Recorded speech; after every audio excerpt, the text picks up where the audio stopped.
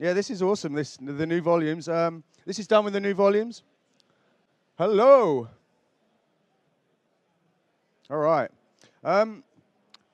This is just me messing around with it, but my company is Luxx, and we're going to start with my new reel, and then we're going to talk about R20.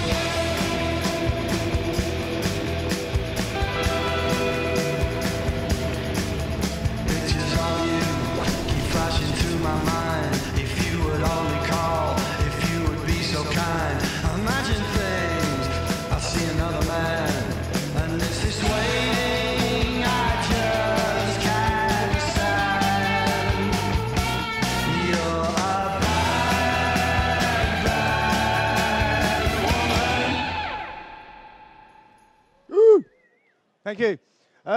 Yeah, loads of people involved in that, not just me. I get to work with lots of different studios, direct to client. So like companies like Buck, Kin Things, Never Sit Still, Tendril, many more. Visit Luxx.tv, and the reel's not even there yet, but when it is, I'll put credits. Always put the credits. Yep, Luxx.tv, there's 2 of those. HelloLuxx.com is our training resource, which we have about 100 free tutorials for cinema, Arnold, Octane, X-Particles, loads of stuff, some After Effects.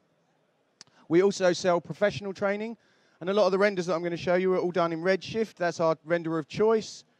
And we have a new product by Rich Nosworthy for sale at the moment. If you're learning Redshift, this is the one. It's awesome. Rich really knows his stuff.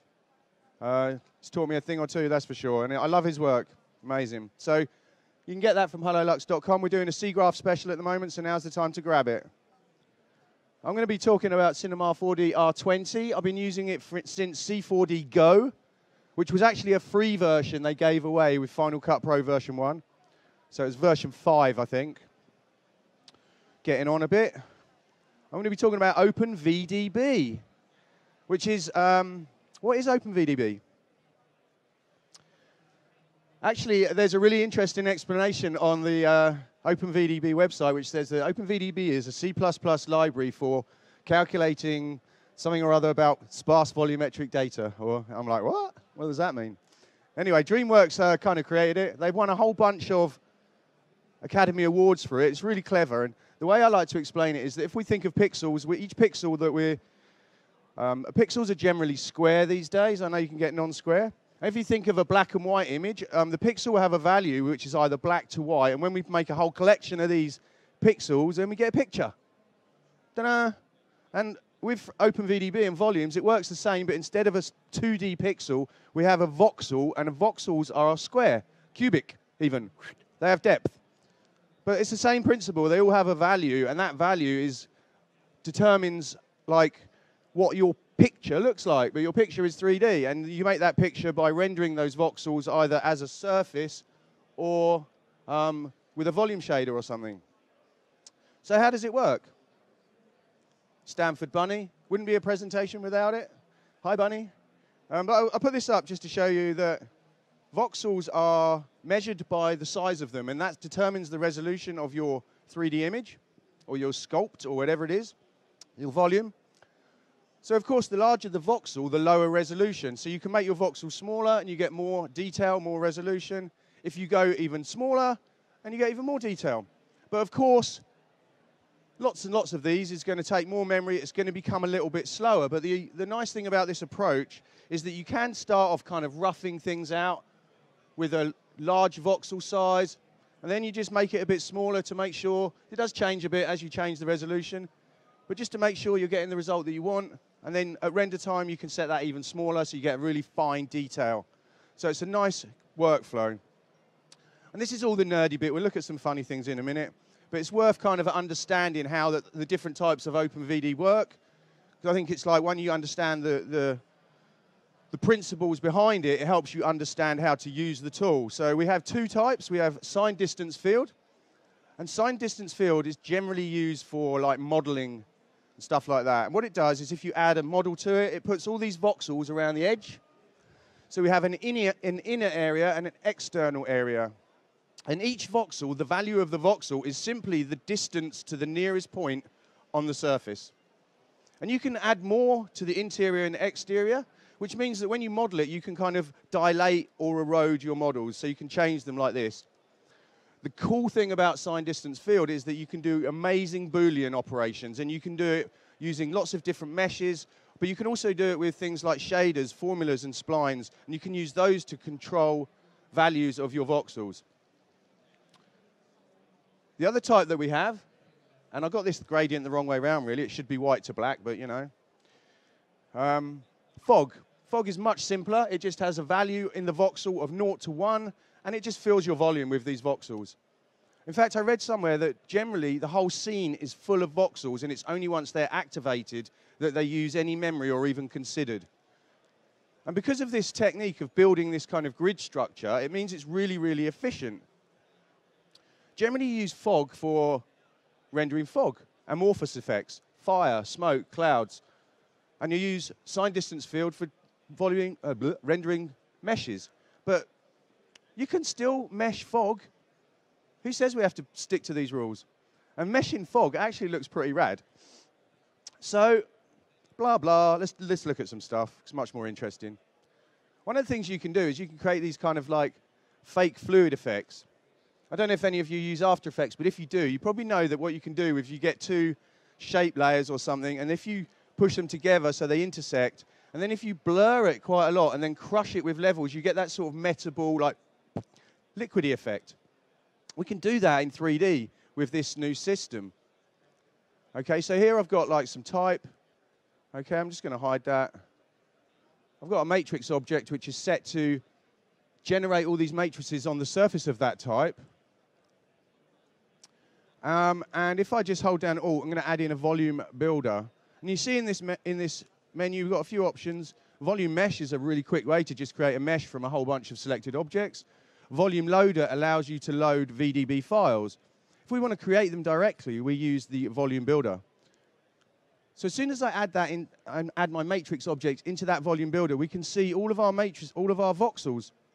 Here you go.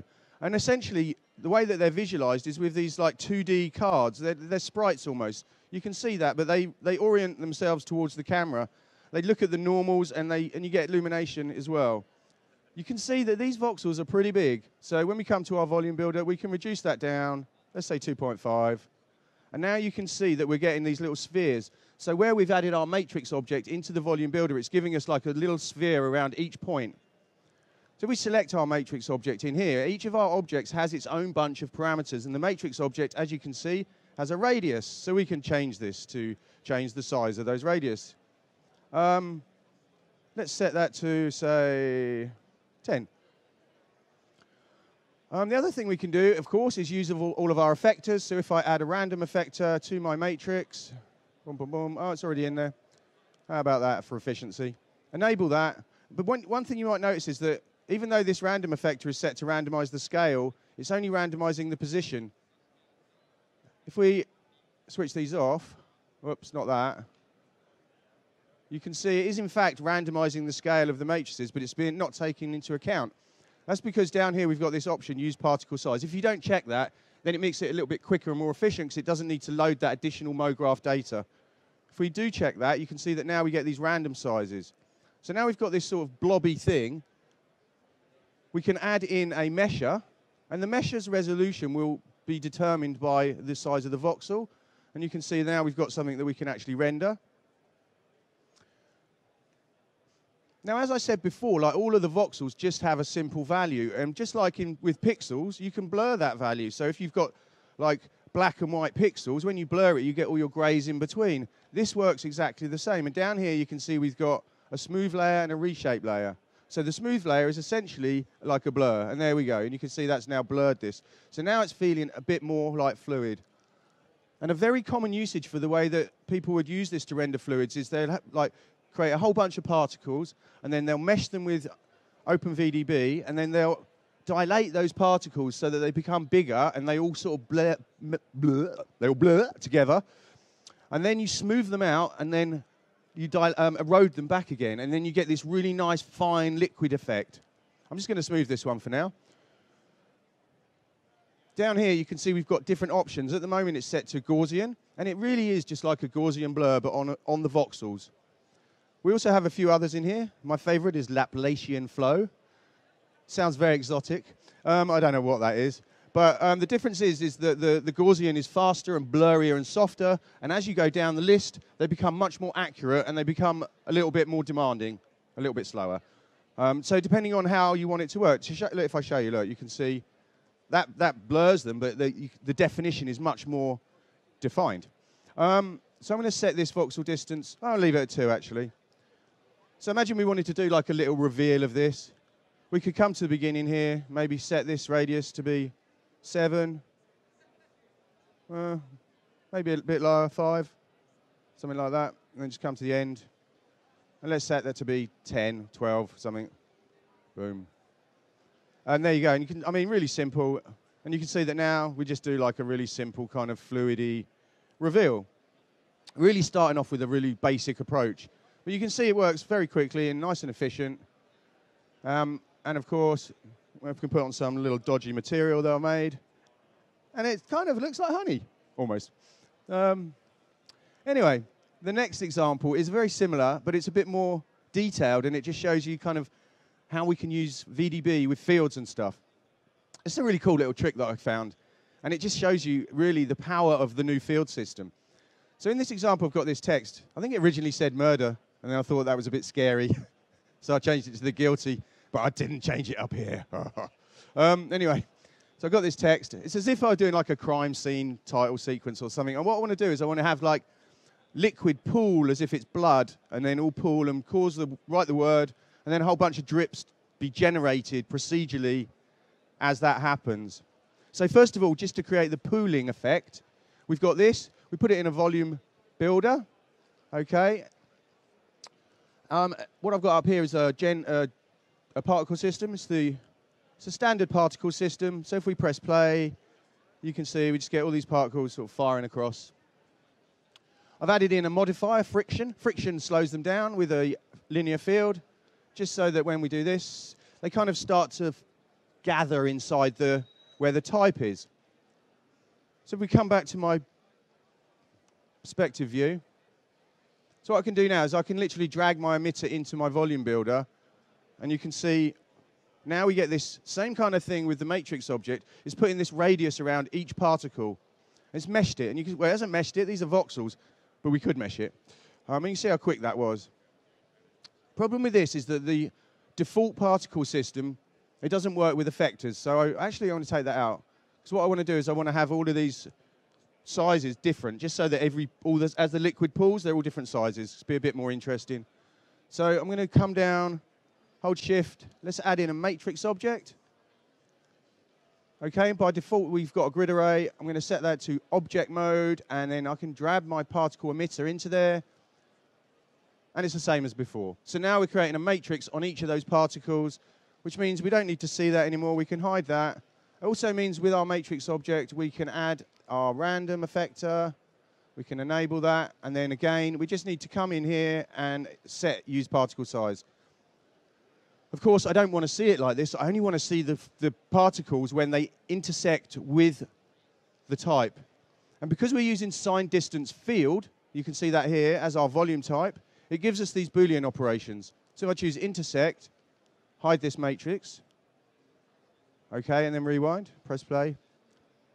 You can see we start to get this result as the particles intersect with the extrude object. Still not feeling as fluid as we might want, but seriously, we can just do that blurry trick again, and it works. It's fine. We just add that on. Now when we press play, you can see, feels a bit more fluidy. It's nice the way they kind of get that merging together. I think with the smoothing, I seem to have gone louder all of a sudden. With the smoothing there, I'm going to just reduce the voxel size to 1, so it's still reasonably defined. So essentially now we have our fluid effect. So the next thing that I want to do with this is just create like some drips that happen. And I want the drips to be generated almost in a procedural way, because I don't want any drips where there isn't any blood. It wouldn't make sense. But I don't want to go through and hand keyframe all of my drips. I want this mesh or whatever to drive the animation. And you can do that pretty easily with MoGraph now. So if I fold this down, in here I've got a drip spline. I'm just going to come up and just switch all these off for a moment. So I've got this drip spline. This is not exactly complicated. It's just a simple spline that just animates down. You can see it there. It could be a Mo spline, but I've just done it with point level animation. Or it could be a morph, whatever. I've used an instance here of my text spline. Let's switch that off. And that's just so that if I come back here and change my text, then obviously that's going to update in the instance, trying to keep it procedural. But I need a flat surface to generate my drips on, because I need a surface with depth to use the intersect for the Boolean, but for the drips, I just need this flat surface. So here I've cloned all of those drips across that type. Because we're using MoGraph, we can easily come in here and adjust the number of drips if we want more or less. You know, we could place them in a more of a manual way, or we could just randomly adjust the seed until we think that looks good, you know, something like that. That one looks great. So now what we can do is we can come back to our volume builder. Here it is. And we can drag our cloner in there. But you noticed in the previous examples what I did was I added them all as children, and you can see next to them in the list it says child. It's very handy. It tells you, just in case if you can't see just below that line, now you know it's there.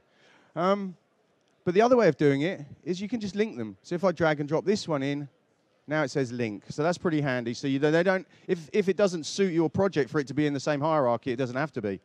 And there you can see my drips, and aren't they looking good? Obviously, they're a bit big, but the nice thing about this is that the cloner is being recognized as a spline, and the way it works is very similar to like a Photoshop brush. And a Photoshop brush is essentially a whole bunch of circles very close together. That's what it's doing here. You can almost see the ridges on them. So we can make the radius of these much smaller, say 0.4. Now you can just see we've got a few little dots. But if we increase the density, it's going to increase the number of circles. So let's set that to 1. And now we've got these drips. So we're sort of halfway there. If we get back to the beginning, press play, now we have drips just dripping from nowhere. So one of the features of MoGraph has always been that you can take animation and you can use effectors to control when it starts. It was never that intuitive, but now they've kind of changed it, and it works really well. It's like you can just grab an effector and pull it through, and it will drive your animation. It's something that people have wanted for ages, and it works great.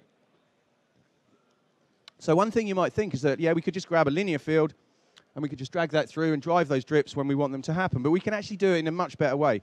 If I come up here and select my text object, drop that into a null, and then add in a correction deformer, just so I can keep this procedural.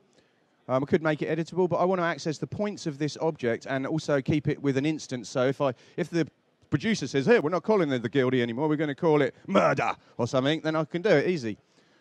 On here, now I've got points, I can add in a a vertex, set vertex weight. So vertex maps can use fields, but if you think about it, the red is a value of 0, but when it goes yellow, it's a value of 100, okay? So this gives you an idea of how this is going to work. So come to my cloner, under the transform tab. At the moment, this is set to play. If I set this to fixed, what I can do now is I can scrub this value, and you can see that's controlling my animation. And I know that these have 50 frames. Rather than doing it here, though, we can do it with an effector. So with that selected, let's just add in a plane effector. Under the parameter tab, I don't want to do the position. I just want to do the time offset. So if I set that to 50 frames, now when I adjust the strength of my effector, it's going to adjust the animation, okay? But we can drive that strength parameter by using a field. And we can use vertex maps as fields. So if I come back to my vertex map here, let's select that so we can see it, enable use fields, now I can grab my emitter and drop this in there. Okay? And now when I press play, although the particles are hidden, you should see at some point, oh, we can't see it because we've got all this other stuff in front, but hide that and that. And there you go. Oh, you missed it. So you can see now as the particles hit it, it's changing the values of the vertex map. They're going from 0 to 100, just like the strength of the effector. So now if we take this vertex map and we put that into our plane effector, we can use that to drive the strength. So we come to fall off, we drop this in. Now when we press play, we should see that now it drives our drips. So all I really need to do now is put everything back together, hide this, and press play, and hopefully it works. And we got one drip that started on its own. Look at that. I think that's like a refresh thing. It's happened to me a few times. It's generally if you change it. But what's happening now is that the drips are being defined by that vertex map. So if I didn't like that, which I didn't, I can come in here and just change the random seed, and hopefully it works this time. Just. The other way of fixing it is because I think the reason it's doing that is because the radius of the particle is too big, you see. So we can come in here, we can make the radius a little bit smaller, or alternatively, we could maybe add in like a curve. Let's just come back and see this, because we need to see this working properly. All right, so now we do that, and then maybe if we just grab this and just crush it a bit. So we bring the yellow up, but we bring this back a bit, so it's less likely to, because the area is not so big. We need that yellow bit to be exactly where the spline sits, you know, where the axis of that spline is. Okay, and then now that should give us a better result. So you can see how we can use this for creating like these fluid effects. There you go. So now we don't get any drips until we get the fluid there. And the cool thing about doing it this way is that we can easily add more drips if we want to. We can use the cloner to randomize them. But if we do change the word, or we change the way that the fluid effect occurs, if we'd have animated these with keyframes, we'd have had to go in and move all those keyframes around, retime it. Every time you art direct it and change it, you need to rechange those keys. With this, we could say, let's make the blood a bit bigger, let's make it faster or whatever, and it's going to drive those drips. They're just going to automatically happen. So it's a much more flexible approach. It's much quicker. It works pretty well. And you can see that just by adding in that modifier layer, it sort of fixed that little problem we have, which is great when you get a little problem like that, and you can actually fix it in a presentation. So the next thing I want to talk about was Albert Einstein. And I don't know if any of you have noticed, but there's been this huge thing of like scans online. It's great. It's a really good resource. And even if you just Google scan the world, it's a really nice project where they've just kind of scanning artworks from around the world. And you can access like hundreds of different sculptures by Rodin, you know, the great Italian Renaissance artists. I don't even know who made this one of Einstein, but I thought, you know, it's a great way of playing around with VDB as well. So we're going to just abuse Einstein a little bit here, which will be fun. So this is the mesh that we have. I'm going to just drop this into my volume builder. And you can see now we get all of our voxels. If we come in close, we can see that they're 2D. But it's good because it gives you a pretty good representation of the result that you're going to get without having to have the overhead of actual geometry. If we do want geometry, of course, we can mesh it. So here we've got a volume mesher. If I just bring up my edges, you can see that's the kind of geometry that you get. So it's a pretty dense mesh. But the nice thing about volumes like this is that they're really fast for creating like rapid prototyping and stuff. So for example, if you wanted to create like a car wheel, like the rim part, you could do it with a cloner, and you could create one of the spokes in a cloner, a radial cloner, and you could create a cylinder or a tube for the outside. And then you can put in a smoothing filter, and you're going to get a really nice result with hardly any work. And then if your client is like, what's it like with 5 spokes? What's it like with 6 spokes or 7 spokes? You just change the count on the cloner, and you're going to get each wheel really quickly. So you can do these kind of rapid prototypes for like R&D, for client approval, etc. And then if you're not deforming it or you don't need, you just leave the mesh as it is. But if you need to like use a rigging on it, then you just retopologize it to a nice, decent mesh. but it allows you the speed and efficiency of like creating those for concept work, which is brilliant. So here you can see we've got this mesh. One of the features that we have is this adaptive subdivision, which is cool. We can drag this and we can adapt the resolution of the mesh. So you can see down here in his mouth, he's got like a lot more polys, but where he's got a flat forehead, it doesn't need as much geometry. So this is really great for keeping the polygon count and the point size of your scenes much lower. I'm going to just leave that as it was. Let's get rid of those edges. The other thing we have on here is this volume range threshold. And remember I said about the inner and exterior range? This allows you to adjust to that range. So as we go all the way to the smallest point, we're like right at the very inside of the voxel range, and you can start to see the voxels appear. And the same if we go the other way. You can come back to the volume builder if you want, and you can actually adjust that in here. So you can create a bigger range if you want to erode it or dilate it more. Okay, so what we're going to do first of all here is we're going to create a whole bunch of matrices over his surface. I've got a plane effector to scale them down, and on that plane effector, I'm going to add in a random field. Let's use a noise. Let's change that to stupple. I'm going to get it quite big. And the thing about this is that the noises and stuff, when you're doing this kind of stuff, is really visual. We can see that noise affecting the scale. I've got some animation on there. We can also add in modifier layers, so let's just add in a curve. I'm just going to pull this up just to crush it and crunch it a bit. And the effect that I'm after here is sort of like maybe bugs crawling under his skin or something, or eroding away at his face. Could be like it was a sculpture being eroded, or it could be like a horrible Walking Dead-y sort of thing. Let's grab this matrix, drop it in, and he's already looking a bit peaky. So what's happened now is it's taken all of these matrices from our volume builder in here, and it's meshed them all just as before. But if we use particle size, then it's going to remember that we've got a plane effector scaling them down. It's going to use that MoGraph data, and now we have all of these sort of horrible looking things crawling under his skin. We can come back here, and we could do maybe add in a linear field as well. And if you watched my presentation yesterday, I showed a whole bunch of growth techniques. Any of those would work for this. I'm just going to do this with the linear field, nice and quick to show.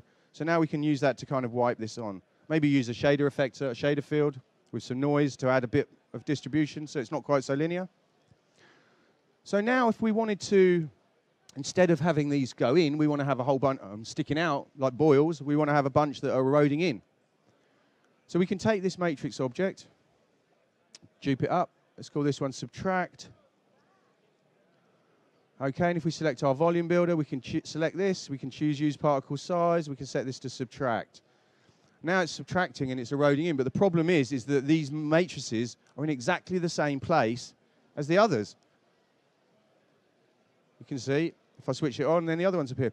So maybe what we need to do is add in another random field so we can use a different different noise pattern to redistribute them. But actually, because of the way fields work, it's much more efficient than that. We can take this, add a new one of these. Let's call this one subtract or whatever. Sub. Drop it into here. Instead of this one, it's still using the same field, which is cool because we're sharing them, so we don't have to create extra ones. But even though it's using the same field, we can come here. Let's just switch that one off, switch that one there. What we could do is maybe we just adjust the curve, because the curve, if you think about it, where I've crushed it down, and we have noise. Noise is white going to black, back to white. But with this curve, we're saying only use like 20 to 70%. So we're kind of crushing it down. So maybe on this one, we say, all right, well, we use a different range of noise. We could pull this across. Maybe we pull this one across this way. You know, something like so. Let's just grab it all and have a look. We can, like, make it bad. He's getting better, feeling good. Oh, he's coming down with it again. So now we've used the same noise, but we've just redistributed those values for that fall off. And now if we add both, you can see we've got the same. We've got some eating into him and some not. Pretty cool. Let's just pull that up a bit.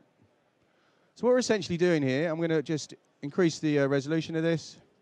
Let's say 0.5, just so you can see it a little bit clearer. There you can sort of see the result that we get. You can see how fast it is at calculating this. So what we're doing here is we're using matrix objects and then combining those with fields to control the values.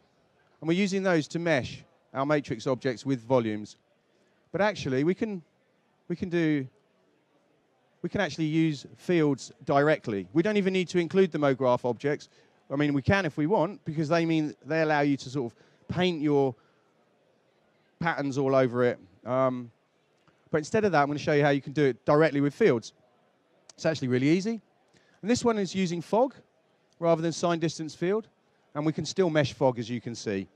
And the thing is when you're using fields and stuff like that, if you don't need to create booleans and complicated meshes, fog is much quicker. So if you can get away with fog, use fog. If it's faster, you use it. That's my rule. And there you go. So I've dropped that in, and you can see we've got a result already. I can just set this to multiply. And now, like, look how fast it is. This is a Boolean operation. Woo, woo, choo, choo. Like, these are the kind of things we dream of with this mesh that is, like, pretty dense. So that's pretty cool. So these are a really great way of creating, like, these real-time Booleans. We can do even better than that, though, and let's pull this out. And I'm going to create a group field. Group fields allow you to create groups of fields. And you can create these presets almost. You can create like a whole comp, as if like it's almost like a pre-comp in After Effects. You create all these effects with like your shaders, your fields, and some modifier layers. And then you can reuse that in lots of different places. And any changes you make to that one group field will kind of flow through everything, and it will change everything. So it's really nice and efficient. So in here, let's add in something like a random field. Let's use a noise, just as before. I'm going to use stupple. I think it gives a nice look. But we'll have a look at a few. And let's get some animation on there as well. At the moment, it's set to max. I'm going to set it to overlay. We don't need it in the group field, because we're going to reuse those. But let's just drop that group field into our volume builder. And if we set this to multiply, we get this little cube. Now, the reason we get this little cube thing, you can see there's the noise, it's sort of working. The reason we get the cube is because a group field doesn't really have any spatial information. When I drop the spherical field in there, it's a sphere. It knows to do a sphere. The group field doesn't have any space. The same with like the random field. It's like it's infinite. It goes on forever. So the creation space here is set to box. But if we choose object instead, it looks at the object underneath, and then we get this result. And you can see now we're actually using that group field with our spherical field, and we're kind of meshing that noise instantly. And it's still looking pretty fast, feeling pretty good. And you can use the same field twice as well. So if we come down here and grab that field again, this time I'm going to set this one to be max, and then subtract. And I'm so sorry, Einstein. Now he's having a bad day. I'm not really sure what you'd use this for. Maybe for like bringing on some rock textures or something. But if you maybe, let's just try mod noise. Oh, scale that down, 500 say. Now you've kind of got more of a blocky, pixelated result, which looks pretty cool. Another one that works quite well, Voronoi is good. And like, scale that up a bit maybe, 1,000. Now you're sort of thinking like chocolate or something, you know? We'll grab this spherical field. You can see we can move that around still, getting a pretty good result. We can adjust our fall off here. And if we want, we can also use our mesher, and we can adjust the actual threshold here. And because when I push that out, you can see that we end up with a sphere shape. That's because I'm using the spherical field. But if we were using another object, for instance, then you could use this as like a kind of transition between shapes. There's all sorts of things you can do, and you can see how much fun it is, and you can waste hours of time doing this. It's great. So in this example, we're actually using the fields directly in the OpenVDB. But just remember that the OpenVDB voxels are just something that has a value between 0 to 1. And when you add in a random field, it's just kind of values that are saying, make this 0, make this 1, and all the in-betweens. And then when you adjust your volume mesher, you're saying which threshold, at what point do we actually mesh that voxel, when it's 0.5 or 0.6 or 0.7. So it's really simple the way that it works, but it allows you to achieve really fast and impressive results. So I thought we'd give Einstein a break, show you something else with meshing noise. This is the kind of thing that you're going to see over Instagram everywhere. But But it's fun and it's cool, and there's nothing wrong with that. It's a great way to learn the tools. And I think as people learn these new tools over the next 6 to 12 months, people are just going to start doing some incredibly complicated, amazing things with them. So in this example, I've got an instance for my head, which means that I can change that referenced object nice and easily. So I can build this setup, save it out, and then I just swap the object in the instance, and it will update on all of my models. I'm going to mesh this using my volume mesher. Excuse me. Once again, I'm going to come up and create a group field. Now, we could add a random field directly in here, but what I want to do is I want to use a group field because you can use it as well as for grouping lots of different fields. You can use it for using like non-object fields. So for example, the random field, the spherical field, etc., all of these fields are objects that appear in your object manager. So you can just drop those straight into your volume. But things like, these modifier layers, you can't put those in. So if I put a random field into my volume builder, I can't then colorize it or use curves on it. But if you use a group field, then you can. So it's like another way of using the group field. So it's a really great idea that it's designed like that. So let's just choose a noise, leave it as Perlin noise for now, set that, say, 250. We can add some animation to this. And you get this preview, which is nice, so we can see what it's going to look like. Oh, and you can switch that off as well. So now we've got a random field in there. Let's drop this group field into our volume builder. We're going to have the same problem as before, so we set this to object. Okay, and we set this to multiply. Now you can see we're getting this. And me and Lorcan were talking about yesterday, we're going to do 36 days of cheese rather than 36 days of type. So there's my Swiss cheese example. And of course, we can add in these filters, smoothing layer. The reshape layer allows you to erode and dilate. By the way, you can also add these up here as objects if you want to use them in more than one place, because it allows you to globally change it. I don't worry about that for now. I'm just going to add in a smooth layer. Okay. We could set that voxel distance to 1, maybe. So that noise has got values between 0 and 1. And depending on what it is in 3D space, depends on whether that voxel gets meshed. So coming back to our group layer, what we could essentially do here is what we did before, is we can add in a curve. And if I set this to be a linear curve, let's add a point, and pull this up, pull this down.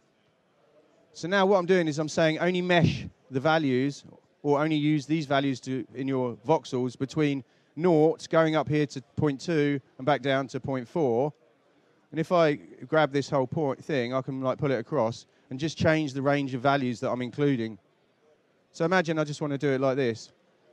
But the cool thing about this approach is now if I come up and grab my volume mesher, I can change it. Let's give it a different color material so we can see it. I can come into my group field and I can change the, I can change the range.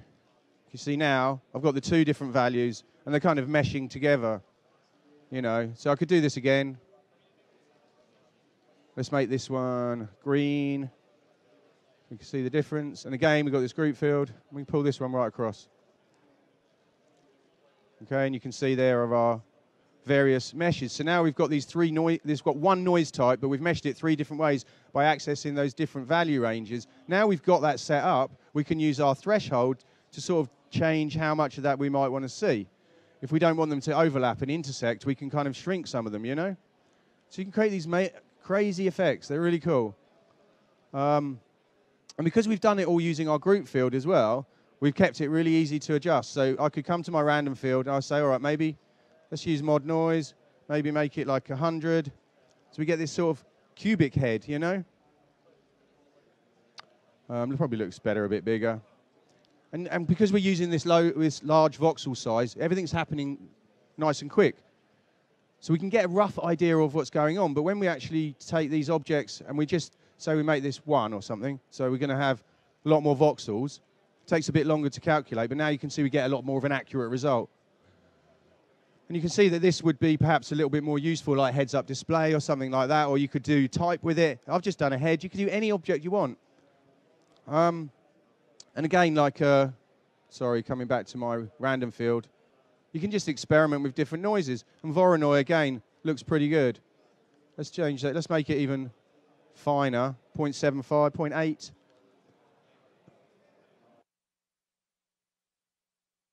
You can see down here it's calculating for the volume. There you go. Now we've got that result, which is pretty rad. Yeah, if I just come back to here, I've got some examples of that sort of stuff. So like now you can create this kind of thing. So this is the same as, it's pretty much exactly the same as I just showed you. These are all rendered with Redshift as well. Redshift is available, I don't think it's available yet, but nor is R20. But Redshift, the developers have got it ready for R20. It works with all the new stuff, volumes, multi-instances. So it's pretty cool. So the next thing I wanted to show you is this one. This is a very similar kind of approach. And this is kind of like using formulas to control your voxels. Again, with just a simple head. But it's when you like realize how this stuff works, and then you think there's just such an infinite number of possibilities. You can create all sorts of mad effects that clients are just going to love. So if we come back to Cinema, once again, a very similar setup where we've got an instance, so that when I create multiple volumes, I can easily replace my object. I've got a volume builder, volume mesher. So if I add this in, okay, there's my volume. So what I'm going to do now is I'm going to just create, you could do this with a group field as before, and then you could use that to alter the values as well. But I'm just going to use a formula field. Now don't get me wrong, honestly, this stuff down here, I have no idea. I don't know what that means. So I just like play with it, change things, add pi in there, or change sin to tan or something, or like ask someone clever. Anyway, so if we drop this in, you can think about think about what it's sort of doing. If I select my volume builder, now my formula field, you see again it doesn't have a shape, so it's kind of creating this box. But we can use objects. All right, so now what's happening? If we look at the formula field, it's doing some weird things. But each voxel just has a value. So it's changing that value based on this formula. So it's taking 0.5, it's adding sine, and I know sine is this thing that does this. So imagine 0 is in the middle, it's going like 1, -1 or something, or it might be going, anyway, might be just going 0 to 1 and back. And then it's looking at subfields, and subfields are amazing. And then it's looking at the ID and the count, and it's like, what are all these different variables? Well, we can fold it down, we can see them here. So ID is the component index. So if you were using a formula deformer, that would be the point of the object. It would be the vertex. If you're using a formula effector, that would be the clone, the number of the clone. Because we're using a voxel, it's the number of the voxel. So it means it's going to iterate through every single voxel really fast. And it's going to then do that for the whole count, which means the number of them. It's then going to add time, because we've got this D, which is delta time, and then times it by frequency, which is how fast it does it. So essentially, it's just doing this sine thing to all of the voxels, and you get this sort of result. So it's like now what you need is you need someone like a really good TD in your studio who can go, try this formula. Or you can go online, there's loads of different formula websites, and you can just try them all out. Or you can just change this one. So I'm thinking, rather than using the ID and the count, what happens if I just remove this part? Whoops, I've just ejected the drive. I don't know what that was, but hopefully they didn't want it. Okay. And now it's not doing anything. You notice that it's looking a bit blocky as well. I think if we set this to multiply, it's going to look better. There you go. Now it's not doing anything. But that formula is still doing something because it's got this subfields parameter in there. So some of the fields allow you to use fields in them, which seems a bit crazy. But it means that you can like attenuate or control the strength of that field with another field. So it's pretty cool. It means if you added like a linear field in here, you could use it so that you made a gradient so your voxels at the top would be doing the siney thing, and then at some point it would stop. And you can use them with regular MoGraph as well. So the subfields in here allow you to add something else in. So what I've got here is I have this matrix object. Okay, I'm actually going to change that to be object. Drag in this head. All right, let's say about 200 of these maybe. So now I've got all of these on the head. And I can say, all right, use that as my subfield. And what it's going to do is it's going to take that point and it's going to put the formula around it. So each point is going to have that sine wave effect. This is where it starts to get fun. So I come here and I drag my matrix in, point object, and you can see there we go. So now we've got a result. And now if we scrub through, you can see it's starting to look pretty mad. And of course, we can come to our matrix and we can like adjust the radius of this. Hello. Whoop. So you can see you can do some pretty dope stuff. We can come back to our volume mesher, of course. We've got this we can use. I think in here what I'm going to do is set this to use. Oh, no, I'm not. That's something else. Ignore me. If I come back to my formula field, okay, let's reduce that down. This is set to multiply, okay. So let's just dupe it. I'll make this a different color. Whereas before we were like using the curves to crush the values, this time I'm just going to use blending modes. So in my volume builder here, I can just set this one to subtract, okay, and can't see the material for some reason. Oh, I don't know. Oh well. Now we've got two things going on there. Looking pretty mad. Let's come in here, change this, maybe set this down to 1.25. Okay, and maybe in my formula, increase this. I don't know, you see, this is where I wish I knew what I was doing. 720, so now it's going to do it twice as many times. I'm not sure why we're not getting the different colors here, actually. Let's just delete that and that. Let's do it here. Oh, it's because that's set to on, look. Wah, wah. User error. Yeah, so now we can adjust this. There we go, that's what I'm talking about. Gets there in the end. And now you can see we've got that kind of result that I showed before. And that's just by putting those matrices on the surface. If we add like a random effector so they move around, then it's going to do something weird. If you start firing particles through, it's going to do it. Or you could draw splines and it will do it with a spline. Or you could do like all of those things together. You could do like some really cool MoGraph thing with like effectors and then use that as to control your formula, you know? So the possibilities are infinite. Probably can't scrub this because I've set the voxel size a bit small. But you can see it calculates pretty quickly. And that's how you can create those kind of crazy things. So yeah. So as you can see, I'm no mathematician, but you can see that like this is great fun. It really is. And you can have so much fun with it. And like eventually, like we're going to take these ideas and take them even further and do some amazing work for our clients. So thank you, Maxon, for implementing this stuff. It's awesome. Thank you. I haven't finished yet. Almost. So I've got to do the hard sell, man. Buy my training. So all the stuff that I covered yesterday and today, I have some new training out. I've only spent 49 minutes, 18 seconds today, and I've obviously blethered on about all sorts of stuff. My training is 7 hours, just under. You can get it on a special, or I think it's going to be $99, but it's on for like 79 at the moment. From HelloLuxx.com, and this is a little promo video of all these sort of techniques, and you learn all of this stuff in my training. Everything I've covered, go into in a lot more depth, plus a lot more.